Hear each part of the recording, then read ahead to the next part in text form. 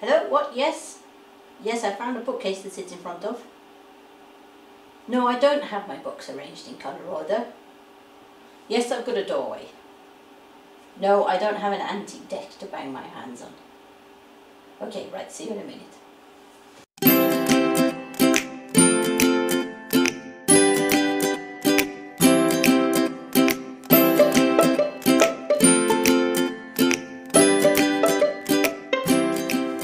Hey everyone, welcome back. I hope you're doing well. So I have to apologise first to the caravan nut, to Martin, because he volunteered me to do these questions 2 more months ago, right at the beginning of lockdown. So thanks for asking me, Martin, and I finally got round to giving some of the answers. Hopefully the answers will explain why. Anyway, this was supposed to be an interview, but I seem to have lost my interviewers, so I've got my trusty book, and here we go with question number 1. How much TP do we have?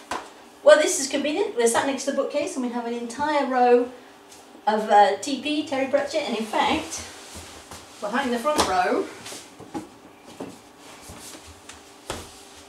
there is a second row in here. So we've got the full collection. Oh, hang on a minute, I'll be back. So apparently not that type of TP. In fact, we have 3 rolls in use and 5 waiting.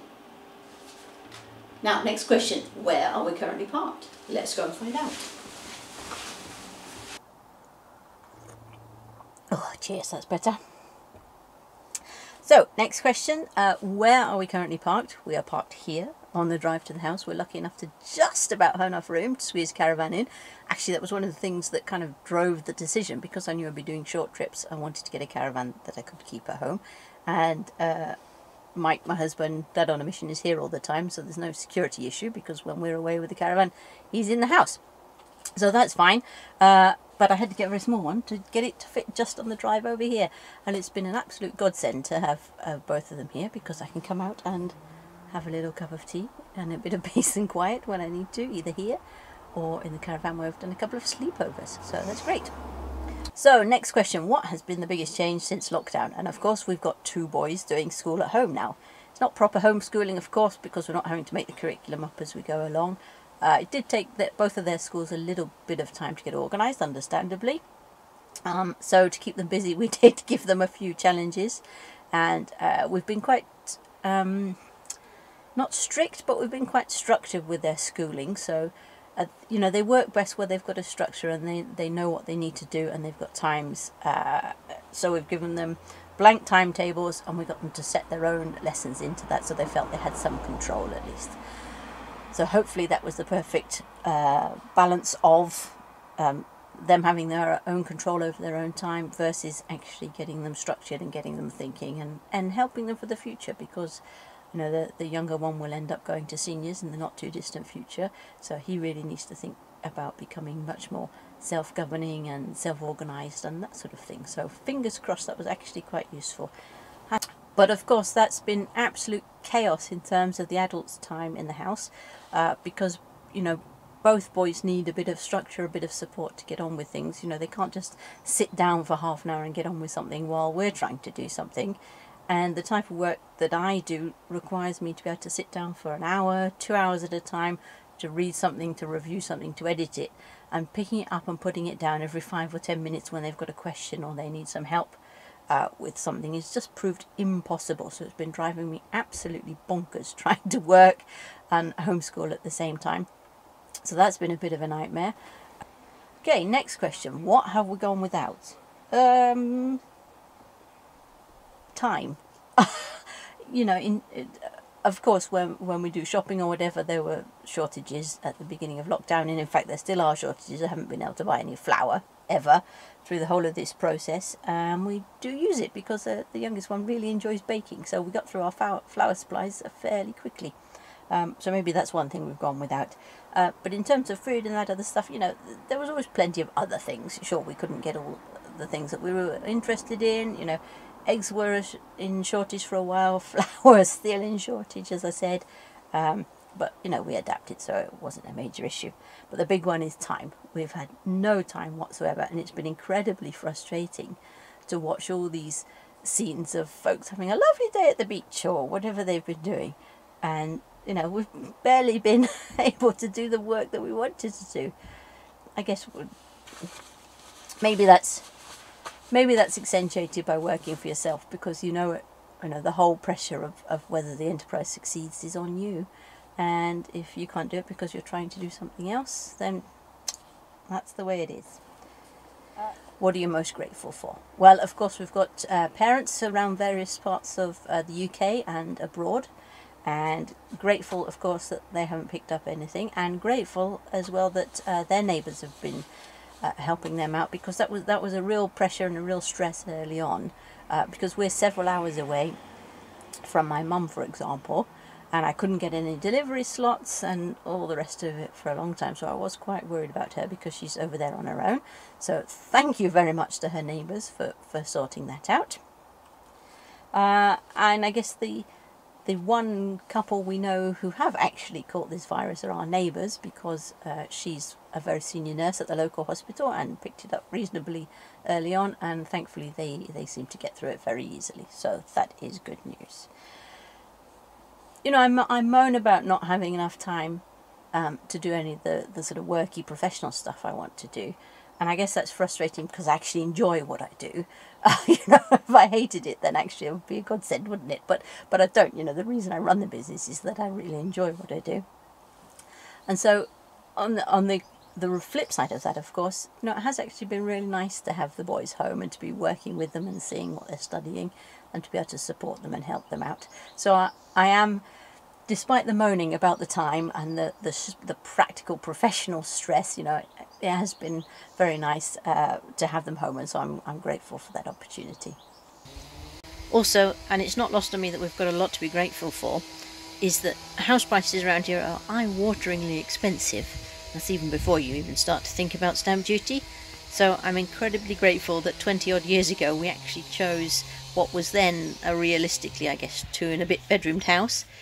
But we chose it for its enormous, by town standards, garden, and we've developed it bit by bit over that time. So we now have this glorious space, so that's another thing to be grateful for.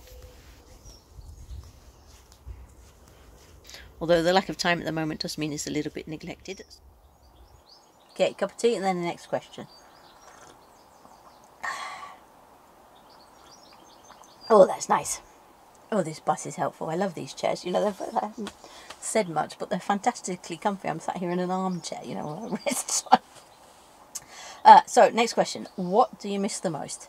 Well, apart from the time, obviously, and the ability to make progress professionally with what I'm trying to do, then those that follow me on Twitter will probably know that I like to do archery. So archery is my sport of choice, and I haven't done any of that since the middle of March. In fact, it was a club indoor championships that I shot in the middle of March, and then that was the last time I got to do that. So let's go and do some of that now.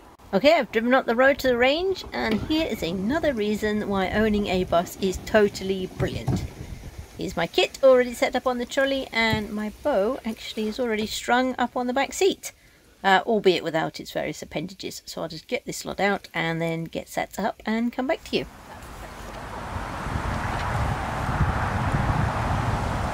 Right, I've got my silly hat on and my various bits of protective gear, so let's give this a go.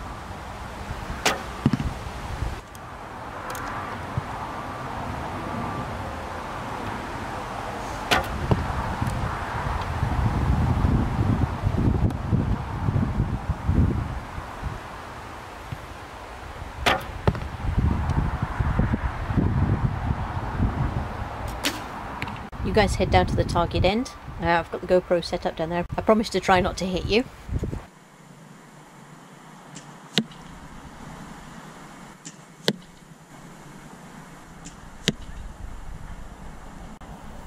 And clearly they're all over the place at the moment, but that's what happens when you haven't shot for 4 months.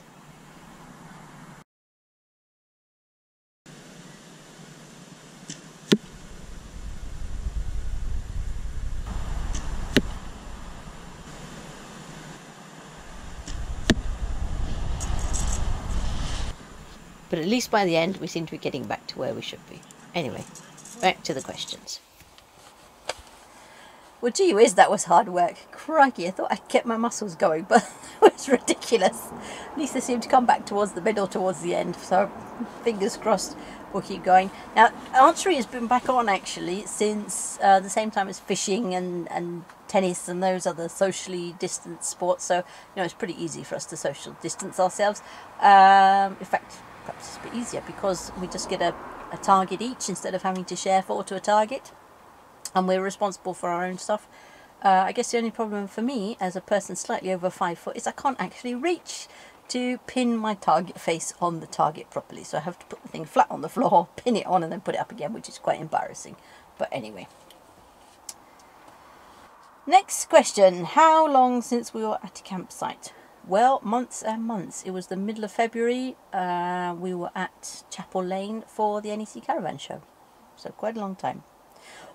Although we did take part in the NHS sleep out.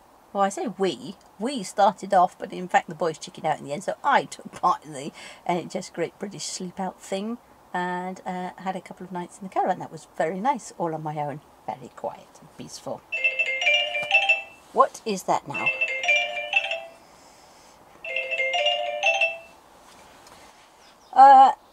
Next question. What is your favourite quarantine food? I don't have one. I don't think we had to switch anything. I mean, sure, we switched stuff around when supermarkets ran out of various things, but I don't think we ever got to the point where we thought we were on lockdown food. It was a bit difficult to get salad, actually, early on, wasn't it? And we still can't get the salad I really like. But that's okay. At least there's variety now, so we can try lots of different things, and that's fine. And actually, that's another good point. So, we've managed to get into a structure of the boys cooking, actually. So one night a week the eldest is in charge, and another night a week the youngest is in charge, and they're doing pretty well, so I'm quite impressed with them. How are we exercising? Well, now of course, as all good school children, we did have a go at this Joe Wick business first off, but I'm embarrassed to say my boys are particularly cynical. And they decided that Joe Wick was a bit waffly for them. But anyway, we have this cycling machine rowing thing, which we've been doing that every day, including me, although it doesn't seem to have had any effect yet, but there we go. Anyway, let's go and have a look at that.